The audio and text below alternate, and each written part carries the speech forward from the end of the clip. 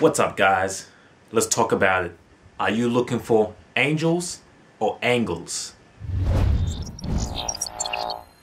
Alright, the difference between looking for angles and angels is basically people that look for angels are people that are looking for miracles. They're looking for a lucky break. They're looking for something to miraculously happen that's going to change their lives. People that look for angles look for different ways to attack their problems in life. They look for ways to change their situation. They're looking and thinking ahead of time. That's looking at the angles. Now, people that look for angels are the Walking Dead. Every day they go to work and they might hate their job, and what do? Instead of looking for how they can change their situation, instead of looking for how perhaps they might need to get more educated to change their career, perhaps they need to confront their dickhead boss and explain the situation to him in an adult manner, or perhaps they need to quit the job altogether and get a different job. People don't do that. They put up with it. They take a passive role. They go to the workplace every day and play lotto. They hope to win the big jackpot. They hope for the angel to come and save their day. Even though the numbers are against them.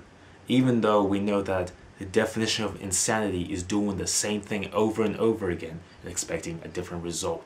These people do the same thing. Not only is in the workplace, people also do this with their relationships. They hope that they're gonna meet someone that's the right man or the right woman. They are always hoping that it's by chance that they meet this person. And where do they meet their spouses? They meet them at the bar or in the wrong place. They don't meet them where they would expect to get high quality spouses. If you are someone who doesn't want someone that cheats around on you, is it wise to really be looking for your wife at a nightclub or in Las Vegas in the casino area? I don't think so. Perhaps you need to look at better social circles. You need to find better places to meet women instead of just degenerate areas. You see, us as people, as a race, as a species, we always go for the path of least resistance. It's just the nature of the universe. Everything goes for the path of least resistance. Water flows downstream, balls fall down and not up, etc. We always go for the easy way out.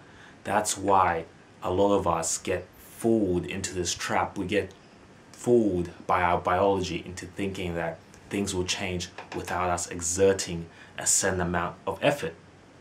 However, this is not the case.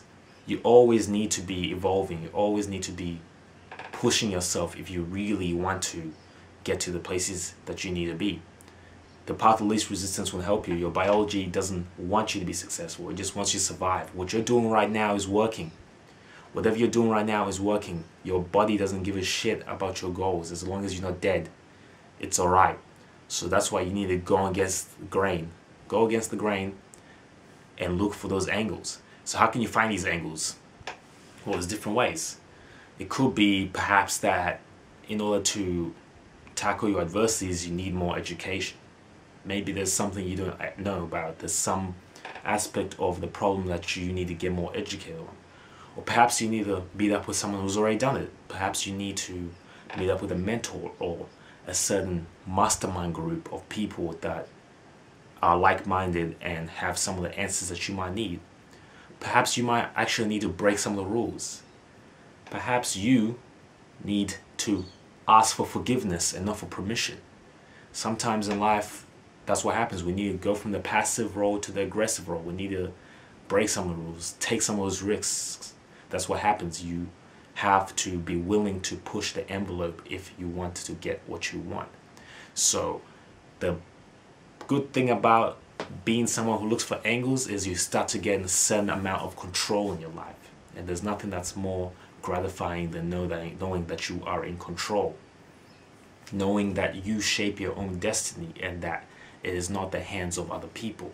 That you are not waiting for some miraculous thing to happen. You're going to make the miraculous thing through your actions. Every day, I personally plan my day. generally plan my week the night before. So I'll be planning the things and I'll go through the actions, the small, seemingly meaningless tasks that I do every day.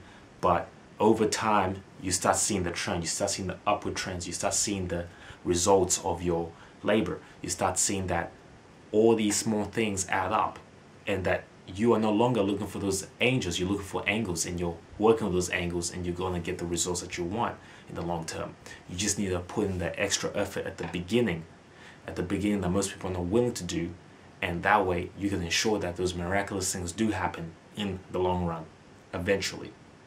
So that's the video for today. I invite you guys to consider that. Look for angles, look for ways that you can approach your task. Don't look for angels, don't look for the easy way out.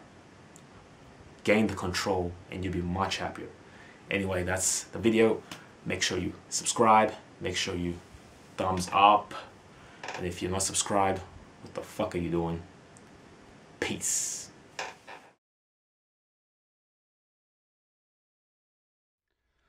Do it! Just